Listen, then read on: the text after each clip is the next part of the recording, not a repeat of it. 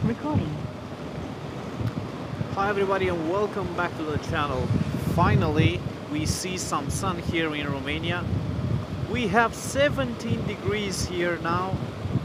Although it's February, we see the signs of spring coming, and I had some errands to do. I had to deliver a pair of glasses to my wife because she could not leave the job and she needed those glasses.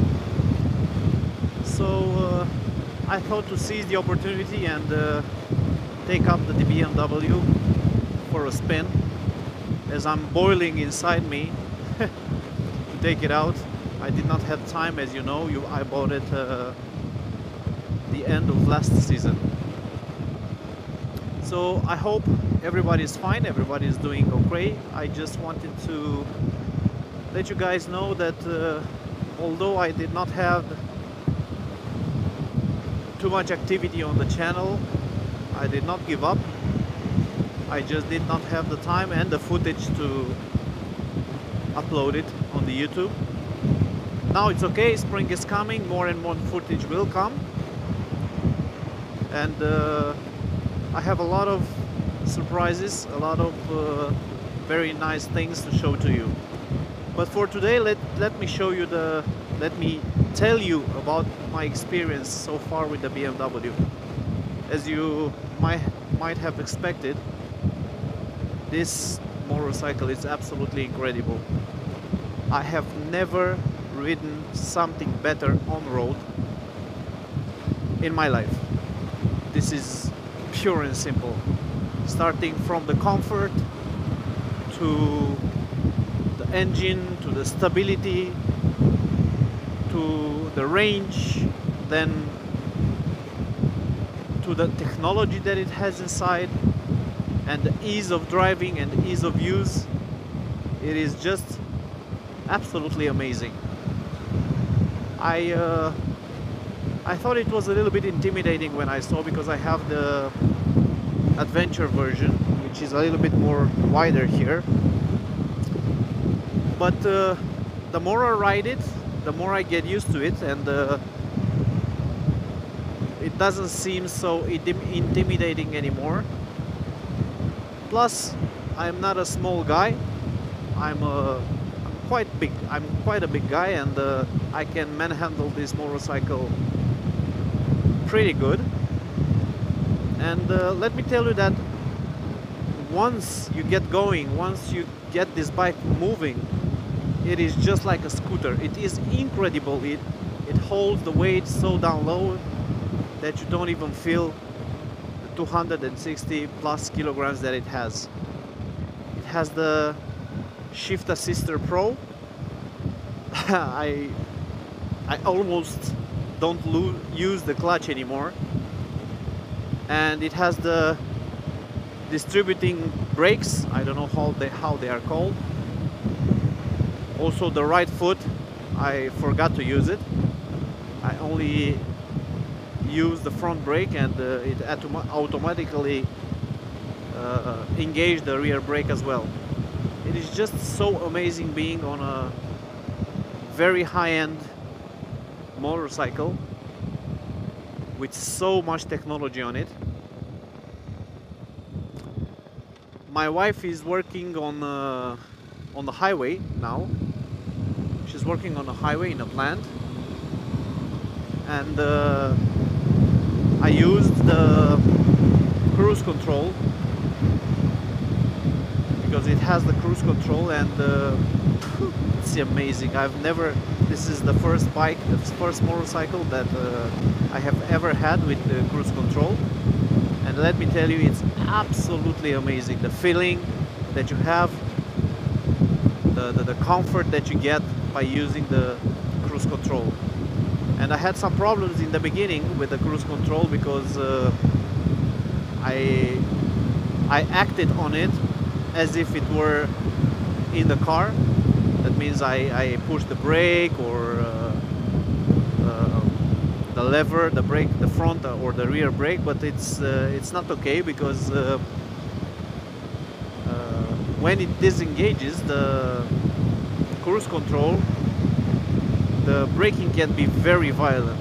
But then I read the book, of course, the manual, and actually the throttle has another position all the way into the front, and when you do that, the transition is very smooth.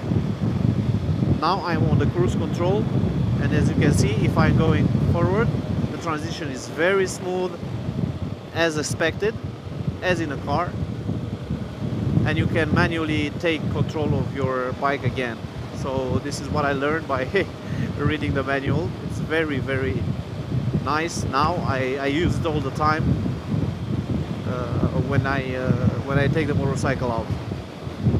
The range, oh my god, this motorcycle showed me, with my driving style, full tank of gas, it showed me 602 kilometers. Can you imagine? 602 kilometers with one full tank of gas. So it's incredible. It has a USB adapter for the phone or to charge everything that you want, and I've installed, as you might see in this video, I've installed the Garmin Zumo XT adapter.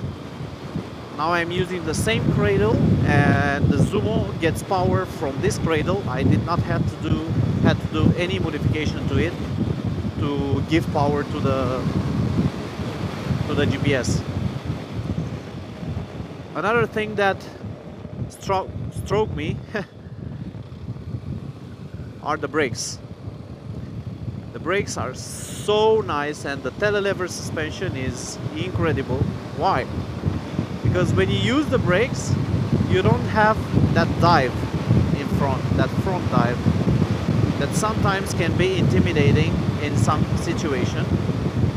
But no, this suspension keeps the motorcycle very straight when you are riding and when you're braking.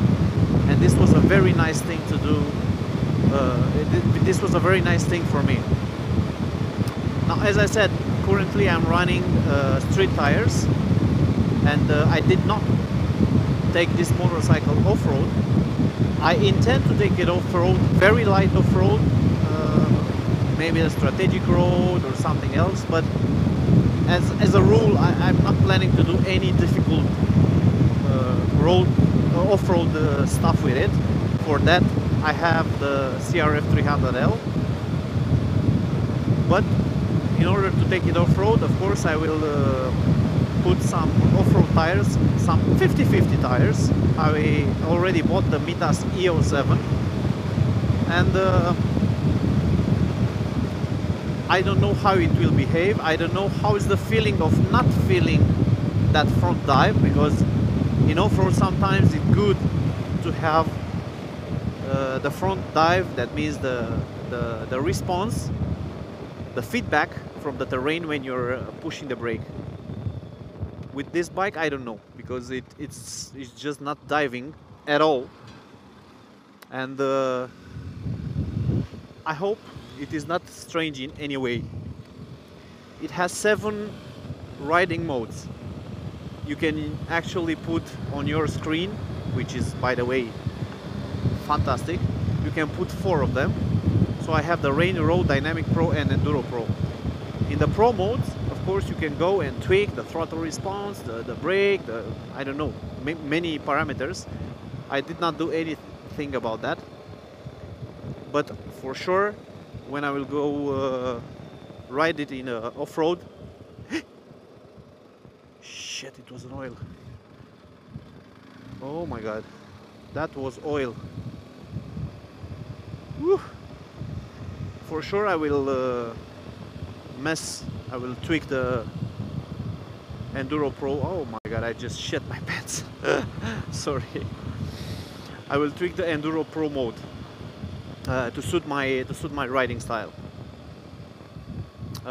Speaking about brakes, because I just had to brake a little bit. This motorcycle, I'm not an expert, I'm just an end user, but this motorcycle has some very advanced braking system. that allows you to safely brake in almost any scenario that you could think of. In a corner, on a straight line, accelerating, decelerating. And it has another system, very, very interesting system. It is the hill assist. As you see now, it's this H. When you push the front brake, this H appears, and you will not go on the back. So basically, it makes the departure from a hill very, very nice and emotions free. Let's say like that. So overall, guys, I'm super excited about this bike. I'm super excited about taking it to long adventures alone or together with my wife. Please stay tuned. Thank you for watching and tuning in for this short update and review and thoughts about my BMW. This is the initial thoughts that I have. Of course, there are many things to be said about this bike, but I will tell you about them as time goes by and as I'm getting more and more used to it. Now I'm going to eat the lunch and go back to work. See you guys, ciao.